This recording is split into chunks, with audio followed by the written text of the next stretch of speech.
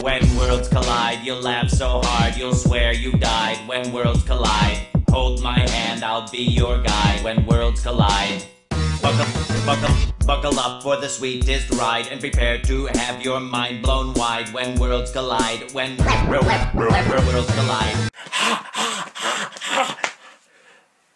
Hello, me, 22 Tiger Dude. I'm here to review the spongy episode. Oh, requested by Ironclad Charger 66. Oh. Okay, I don't know if I sounded like a monkey or a caveman. I don't know. I try my best to do a caveman, and I promise you that'll be the last time you ever see me do a caveman. Unless I feel like it feels necessary. But that what I did right there was really unnecessary. Anyways, you guys, yes, I am here to review UGG, aka SpongeBob BC B4 Comedy. And this is a special that takes place in the prehistoric times, where we get to see SpongeGar, prehistoric SpongeBob, Patar, prehistoric Patrick, and Squog, prehistoric Squidward. There is unfortunately no Mr. Krabs and Sandy. Well, the Mr. Krabs part, sort of, but I'll try to get into that. But anyways, UGG was a very hated SpongeBob special. I think it's even more hated than the Sponge Who Could Fly. Correct me if I am wrong on that. But all I know is that a lot of people hate this special, and I could definitely understand why.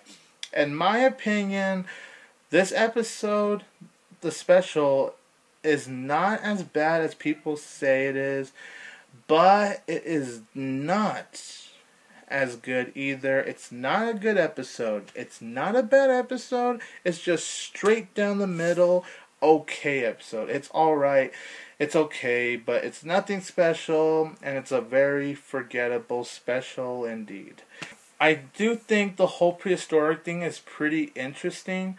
The positives I do have with the special is that, surprisingly, the patchy scenes were actually very funny. I really enjoy the patchy scenes in this special.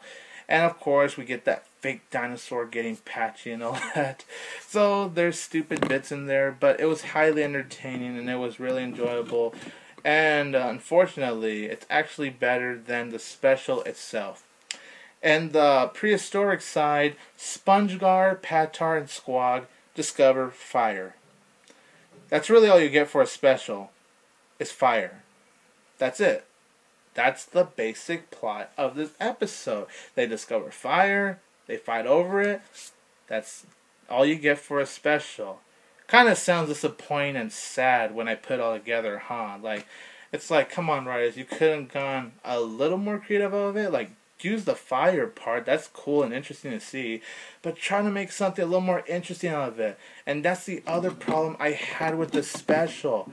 Some of the moments in this special were just so boring. There were very boring moments in this special. That was one of the disappointments about it. And then there is this very long scene. I can't tell you how long and how much of a filler this scene was, but it got me frustrated because I wanted to just get back to the point.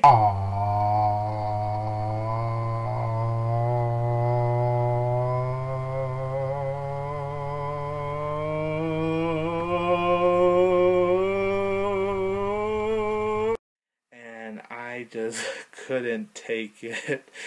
I couldn't stand it. The whole time, of course, SpongeGar, Patar, and Squog, they speak in prehistoric language.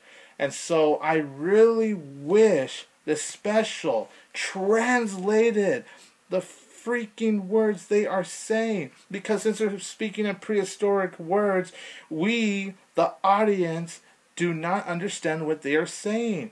The writer should have translated, because that's also probably why a lot of people hate this episode. They can't understand a damn word those guys are saying because it's not translated. It just felt like the writers weren't even trying with this special. They're just all like, okay, let's make him prehistoric, let's make him discover fire, fight over it, and seriously, it felt like that to me. It just felt like effort wasn't really put into a special. The writers just felt like they didn't care about the special. They just did it like whatever, that's it. I didn't really laugh a lot, but there's some funny moments added in there. One of the positives that this episode does have, though, was that the Worlds Collide song that the robot was singing, that was awesome, actually. I think that was surprisingly my favorite part of the whole special. The Worlds Collide song, which is very cool, and I just really liked it. That was my favorite part of the whole special. So, surprisingly, the Apache scenes are much better than the actual prehistoric special itself. It's sad, but that's honestly true in my opinion. So overall, UGG, aka SpongeBob BC, whatever you want to call it, is an okay special. It just lacked a lot of things. No prehistoric Sandy and Mr. Krabs. I was disappointed because I wanted to see what Sandy, one of my favorite characters in the show, looked like in prehistoric form, and that frustrated me. Also, we don't get prehistoric Mr. Krabs. We kind of do. I'm going to dig deep into that. In the prehistoric world, yes, we see Mr. Krabs.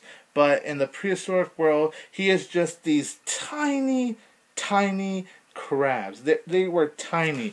But like Mr. Krabs in his normal form, like you know, just in his normal Mr. Krabs form, he wasn't there. So the actual Mr. Krabs in actual prehistoric form was not there. He was just little crabs. And I guess that's fine. But come on, ignoring Sandy?